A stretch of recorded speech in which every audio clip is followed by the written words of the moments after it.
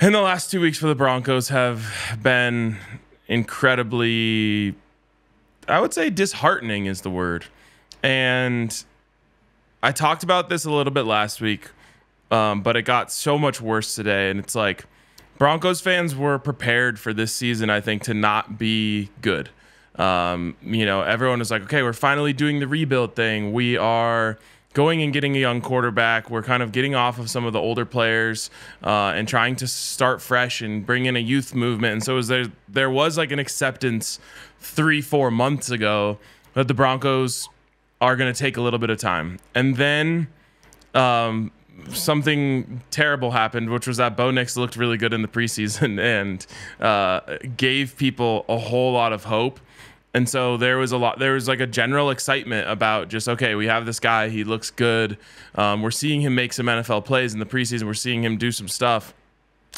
And what's unfortunate for Bo Nix is that this isn't really about him, but the fans are in such a bad place after seeing 8 years of bad and boring football that when they went out there today and were as bad and as boring as they've ever been, to the point where, as far as I'm concerned, Sean Payton kicked a field goal in the fourth quarter just to make sure they didn't get shut out at home. It's like full meltdown mode over here. And I think there is still some people being realistic about, the fact that this is kind of the beginning of the story, not the middle or end. It's still just, you can be bad, you can be boring. But when you combine being bad and boring, it does terrible things to a fan base. And the Broncos have now been that way literally every year since they won the Super Bowl in 2015. And there's very, very, very little patience in this town right now. You do know there's only one answer for boring football. You got to trade for Jameis. You got to get some Jameis Winston out there. That's entertaining football no matter what.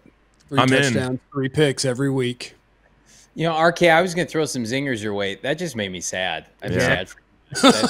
That's tough, man. And if you really want to get like really depressing and nihilistic about it, it's like if they're this bad, Sean Payton's not going to stick around forever. He doesn't have to be around for this, and then he's wasted this first round pick on a quarterback. You got to start this cycle all over again. You play it forward. Depressing. Nothing matters, and then we die. Yeah, I totally just you guys were getting your shots in earlier, but I'm a big fan of the movie 8 Mile, so I just 8 Miled you guys. I'm like, you can't say anything about me that I haven't already said. Here, I'll be positive for a second. I do think they looked better at the end of last year, and they were much more viable at the end of last year when trying to prop up a decrepit Russell Wilson. I think eventually Bo Nix is going to look competent to maybe even good on some NFL Sundays. I don't have a lot of confidence in Vance Joseph, although he's looked good. I'll give him credit through 2 games. I picked them, RK, to beat the Seattle Seahawks week 1, and with average quarterback play, they probably do. But you can't sit Bo Nix. He's 24 years old. He's played a ton of college football. I think once the game maybe slows down for him a little bit and hits some of these easy completions, everything just looks really hard for him right now. He's got some mobility. Like, I still think even in the AFC West with the Broncos schedule, there are going to be some Sundays where he looks good enough where you're going to be able to build a case where, yep, we're going to continue to build around him. We're going to go all in this offseason. We've got a bunch of disposable money. Russell Wilson's contract mostly is off the books. So it's not an overnight thing. And to your point, didn't they go like undefeated in the preseason and he looked fantastic? So people were just like, this is going to carry over fine. Look at our easy schedule to begin the year. And obviously that's not been the case. Yeah, that's what they said about Kenny Pickett last summer too. Yeah, it's Who's going to be Shedeur Sanders or Quinn Ewers? Who are you guys picking after 17? I've made a promise to myself in Broncos country that I won't. I'm going to take some time before I start talking about that because it's gonna tear apart families. Hey, you're coming from a place of back-to-back first-round quarterbacks. Yeah, I endured Josh Rosen and talked myself into it after 16 games. It's been 2 weeks. Like I said, that's why I said I'm not going there yet. Kyler Murray forced quarterback. Is he good? Sorry, I'm still trying to draft a guy. Here's my big concerns as it relates to the Broncos. One, and this one is probably the more frustrating one, is I just think that I expected Sean Payton to be able to put Bo Nix in better positions to succeed. And through 2 weeks, I just feel like there has not been good game plans for him. And I think, 1 week you say, okay, like that just happens. Game plans can sometimes be a roll of the dice. Back-to-back weeks now where Bo didn't look comfortable. It didn't feel like they played into his strengths. And he doesn't look like he's playing football until the fourth quarter when the game's still kind of in hand and there's a chance to go, make some plays and bring it back. And he kind of just cuts loose and plays free. And that's what the only times in these last 2 weeks, in my opinion, that you've seen him like flash. But the other 6.5 quarters that we've seen so far, he looks like he's playing really tight and thinking a bunch. And there's like a clip today of him in the huddle rattling off one of Sean Payton's 35-word play calls, and like the whole offense is like, what? And he has to redo it, and then they have to call a timeout because they didn't get the play in right. And it's just like if you were building yourself a belief and a hope in this era of Denver Broncos football, it was like, okay, well, Sean Payton is going to be able to make Bo Nix like his guy and do everything to make him really comfortable. And I haven't seen that at all. And then the other thing that I think is concerning for me, and I'm not like pulling the plug or anything, is just that I've yet to see the things that we thought and knew Bo Nix was really good at. And, we knew he was deficient in some other areas, and you're hoping that he can get better in those. But I haven't seen the things that we thought he was really good at shine, which is like accuracy and, processor and, making the easy plays easy and even, running the ball. None of that stuff has shined to me in more than maybe like a one play in a series. So I'm high on the concern meter until I can see just like 4 or 5 straight plays of him looking competent. Yeah, I mean, he deserves a little bit of benefit of the doubt, of grace, when we're giving it to Caleb Williams. It's only been 2 games. Totally. But at the same time, I'm kind of with you. Like a guy whose superpower, if there is one, is like short-term accuracy. Like that works in college if you have better athletes and you're getting the ball in their hands. Like that's where your advantage is, get them the ball. It's obviously not like that in the NFL.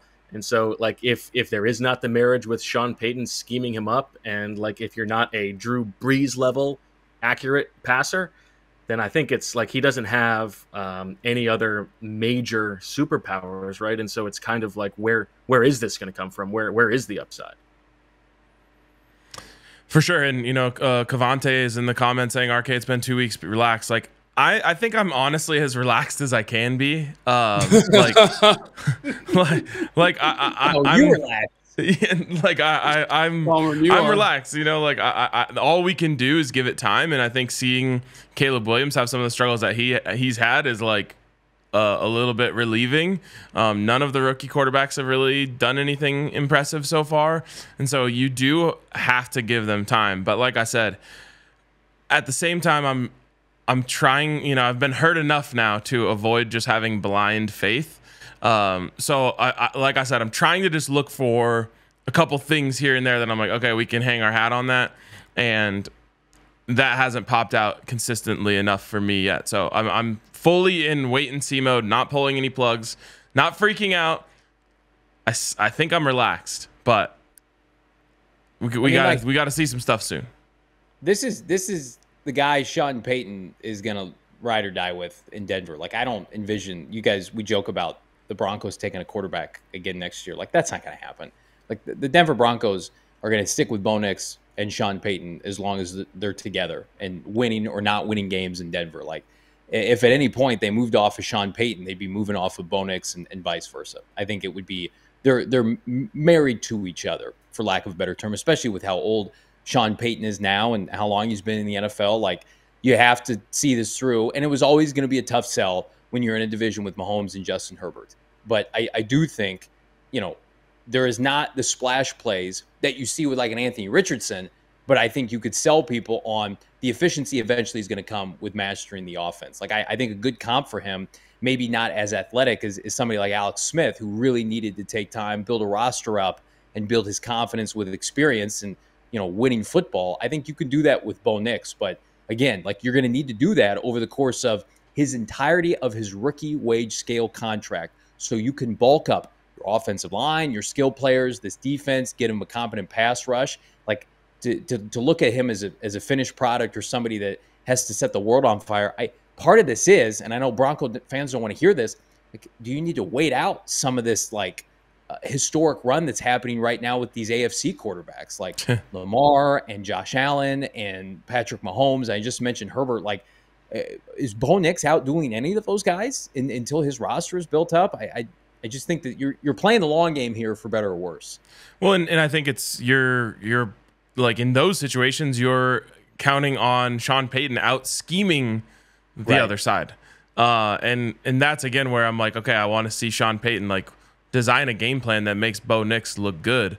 And you mentioned a couple things there, and you know, I obviously when you're having a conversation like this, Bo Nix is going to be the hot button topic, but bigger problem than anything that we've mentioned so far is just the Broncos, especially on offense, lack of overall talent. There's not a single player on this offense, and I said it this offseason, so I'm not panicking here, but there's not a single player on this offense that opposing defensive coordinators are losing sleep about when they're game planning for this team coming into the week. And so that also makes Bo Nix's life a lot harder when he's out there. There's no like safety blanket great player that's just like, okay, this guy's gonna get us some chunks of yardage throughout the game. Cortland Sutton is a solid receiver. You know, there's a couple. You have like Jaleel McLaughlin making some plays and showing off some speed, but other than that, like, there's no one that is taking the pressure off of Bo with their talent, and I think that is probably a bigger problem than any of the other stuff I mentioned. All right, we've gotten into my comfort zone here. I don't know how long we've been talking about the Broncos. Could have been 20 minutes.